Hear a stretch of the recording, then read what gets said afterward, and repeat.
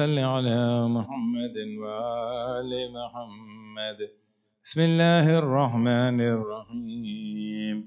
اللهم إني أسألك برحمتك التي وسعت كل شيء وبقوتك التي قهرت بها كل شيء وخضع لها كل شيء وذل لها كل شيء وبجبروتك التي غلبت بها كل شيء وبعزتك التي لا يقوم لها شيء وبعظمتك التي ملأت كل شيء وبسلطانك الذي على كل شيء وبوجهك الباقي بعد فناء كل شيء وبأسمائك التي ملأت أركان كل شيء وبعلمك الذي يحاط بكل شيء وبنور وجهك الذي يضاء له كل شيء. يا نور يا قدوس يا أول الأولين ويا آخر الآخرين. اللهم اغفر لي الذنوب التي تعتق العصام. اللهم اغفر لي الذنوب التي تنزل النقم. اللهم اغفر لي الذنوب التي تغير النعم. اللهم اغفر لي الذنوب التي تحبس الدعاء. اللهم اغفر لي الذنوب التي تعطى الرجاء. اللهم اغفر لي الذنوب التي تنزل البلاء. اللهم اغفر لي كل ذنب أذنبته وكل خطيئة أخطأتها. اللهم إني أتقرب إليك بذكرك وأستشفع بك إلى نفسك وأسألك بجودك أن تثنيني من قربك أن توزعني شكرك أن تلهمني ذكرك. اللهم إني أسألك سؤال خاضع متذلل خاشع أن تسامحني وترحمني وتجعلني بقسمك راضيا قانعا وفي جميع الأحوال متواضعا. اللهم وأسألك سؤال من اشتدت فاقته ننزل بك عند الشدائد حاجته عظم فيما عندك رغبته. اللهم عظم سلطانك وعلى مكانك وخفي مكرك وظهر أمرك وغلب قهرك وجرت قدرتك ولا يمكن الفرار من حكومتك. اللهم لا أجد لذنوبي غافرا ولا لقباحي ساترا ولا لشيء من عملي القبيح بالحسن مبدلا غيرا. لا إله إلا أنت سبحانك وبحمدك ظلمت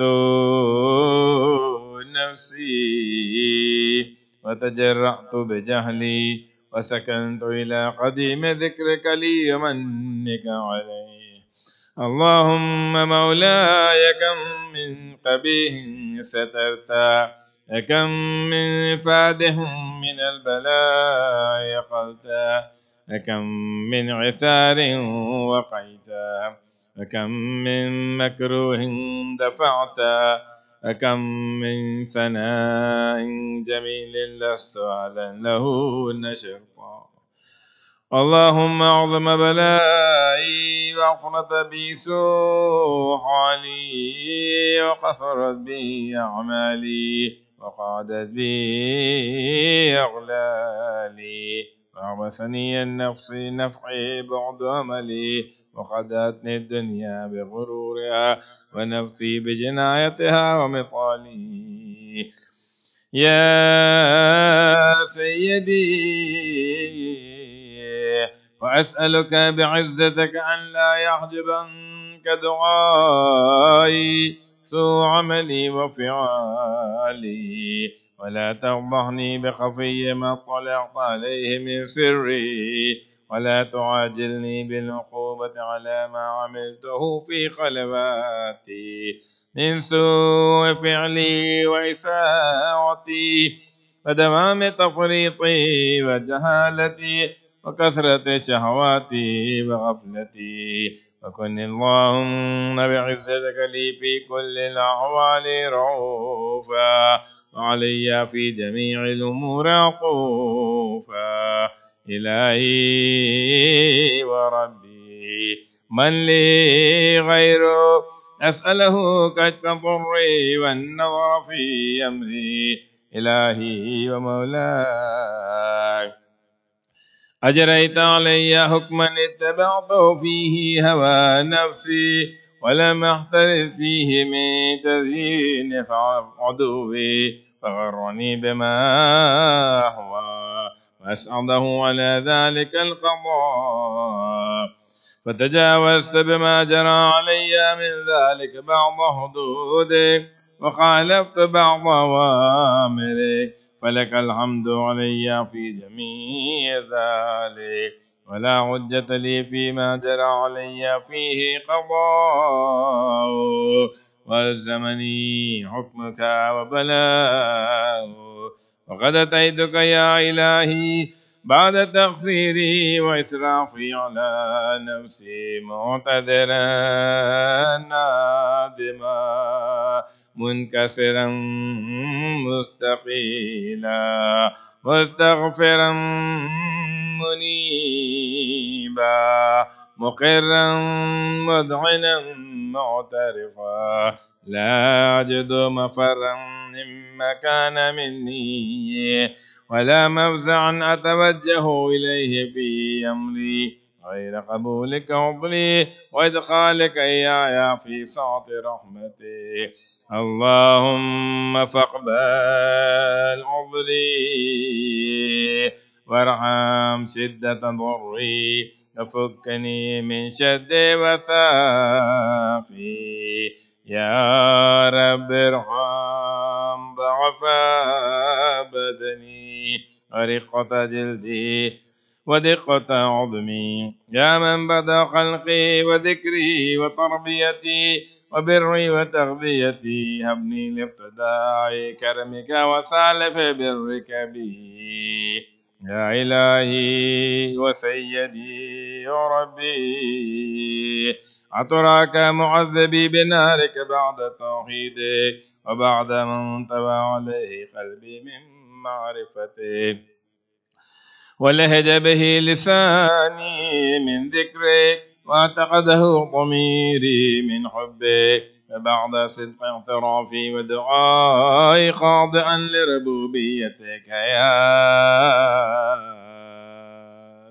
أنت أكرم من أن تضيع من ربيت أو تبعد من أدنيت أو تشرد من هويت أو تسلم إلى البلاء ما كفيته ورحمت.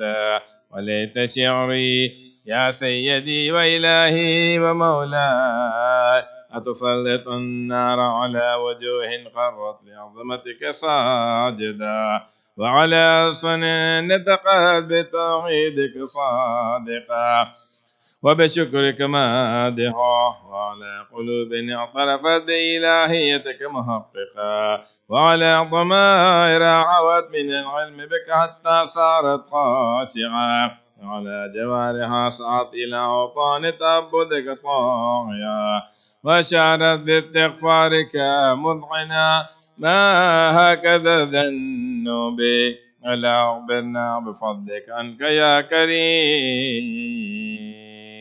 يا ربي وأنت تعلم ضعفي قليل من بلاء الدنيا وعقوباتها وما يجري فيها من المكاره على أهلها على أن ذلك بلاء ومكروه قليل مكثور يسير بقاء قصير مدته فكيف احتمالي لبلاء الآخرة ودليل وقوع المكاره فيها، وهو بلاء تطول مدته ويدوم مقامه ولا يخفف عن أهله، لأنه لا يكون إلا عن غضبه وانتقامك وسخطه، وهذا ما لا تقوم له السماوات والأرض.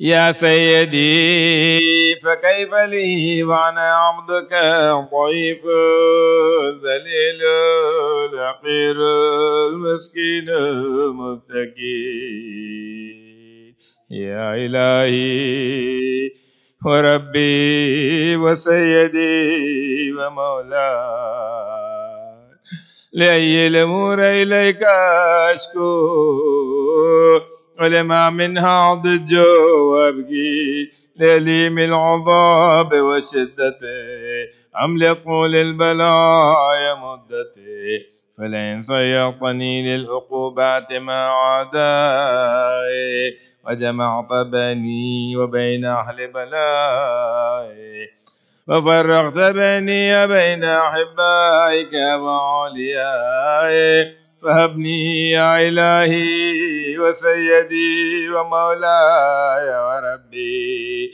صبرت على عذابك فكيف أصبر على فراقك، وهبني صبرت على عر نارك فكيف أصبر عن النظر إلى كرامتك، أم كيف أسكن في النار رجائي عفو.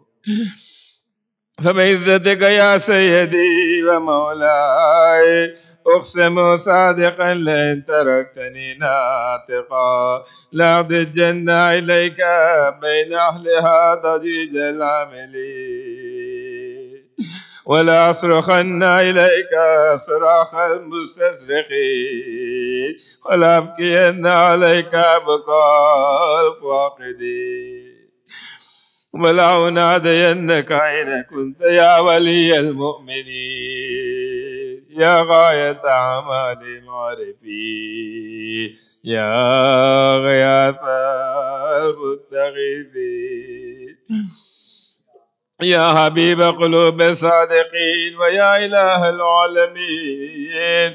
أفتراك سبحانك يا إلهي وبحمدك تسمع فيها صوت عبد مسلم سجن فيها بمخالفته، فذاق طعم عذابها بمعصيته، وحبس بين أطباقها بجرمه وجريرته، وهو يدج إليك ضجيجا معمل لرحمته، ويناديك بلسان أهل التوحيد، ويتوسل إليك بربوبيته يا مولاي، فكيف يبقى في العذاب وهو يرجو ما سلف من حلمه، أم كيف تظلمه النار ويأمل فضلك ورحمته، أم كيف يهرقه لهيبها وأنت تسمع صوته وترى مكانه، أم كيف يشتمل عليه زفيرها وأنت تعلم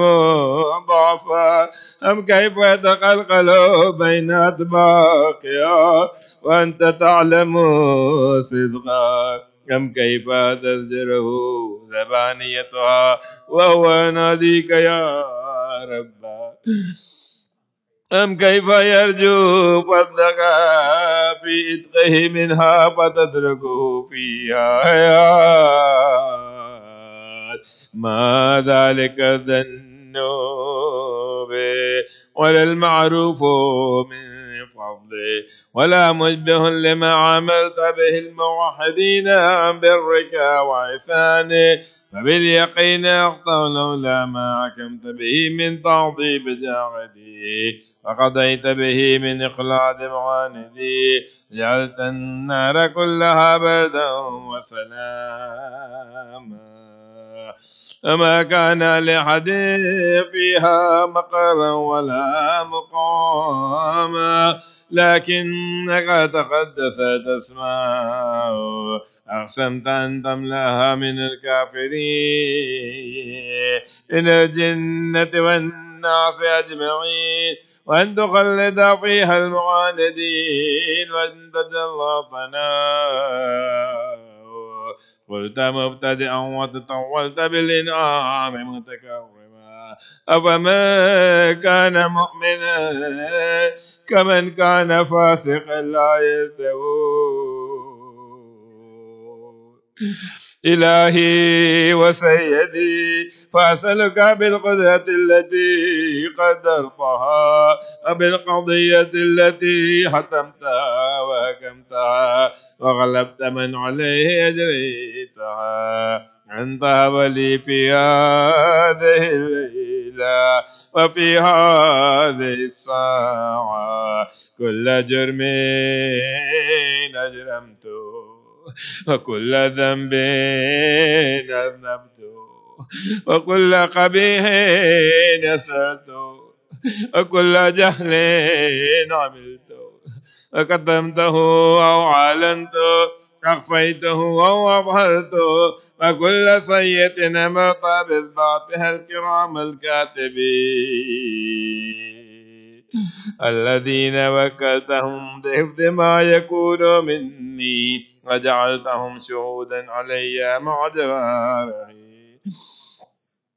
وكنت أنت الرقيب علي من ورائهم والشاهد لما خفي عنها، وبرحمتك أخفيت، وبفضلك سترت، وأن توفر حظي من كل خير أنزلت، أو إحسان فضلت، أو بر نشرت، أو رزق بسطت، أو ذنب تغفر، أو خطأ تستر. يا ربي يا رب يا إلهي وسيدي يا مولاي يا مالك رقي، يا من بيده ناصيتي، يا عليما بضري ومسكنتي، يا خبيرا بفقري وفاقتي. يا ربي يا رب أسألك بحقك وقدسك وعظم صفاتك وأسمائك أن تجعل أوقاتي من الليل والنهار بذكرك معمورا، وبخدمتك موصولا، وعملي عندك مقبولا، حتى تكون عملي وأرادي كلها واحدا واحدا، وحالي في خدمتك سرمدا. يا سيدي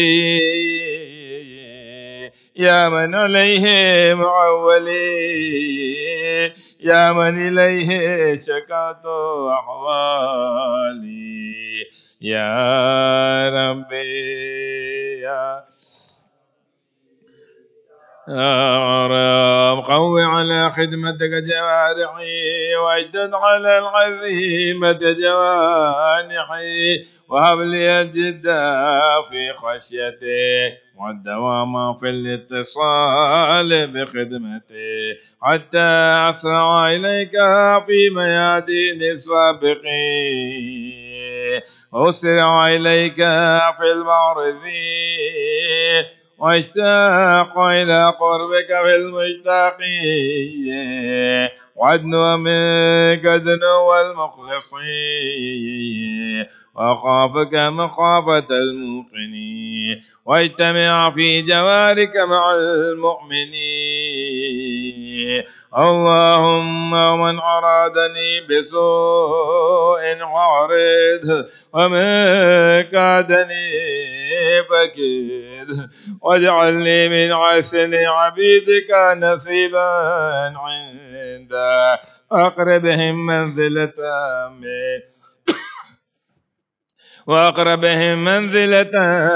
من وخسهم زلفة لدي، فإنه لا ينال ذلك إلا بفضله، وجد لي بجود بجودك واعتب علي بمجدك واحفظني برحمتك واجعل لساني بذكرك لهجا وقلبي بحبك مطيما ومن علي بحسن إجابتي وقلني عثرتي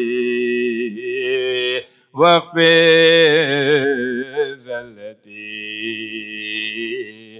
فإنك قضيت على عبادك بعبادتك وأمرتهم بدعائك وضمنت لهم الإجابة فإليك يا ربي نسبت وجهي وإليك يا ربي مددت يدي فبعزتك استجب لي دعائي وبلغني مناي ولا تخطى من فضلك رجائي واكفني شر الجن والإنس من عدائي يا سريع الرضا اغفر لمن لا يملك إلا الدعاء فإنك فعال لما تشاء يا من اسمه دواء وذكره شفاء وطاعته غنى ارحم من راس ماله الرجاء وسلاحه البكاء يا سابغ النعم يا دافع النقام يا نور المستعشين في الظلام يا عالما لا يعلم صل على محمد وآل محمد وافعل بما أنت أهله وصلى الله على رسوله والأئمة الميامين من آله وسلم تسليما كثيرا.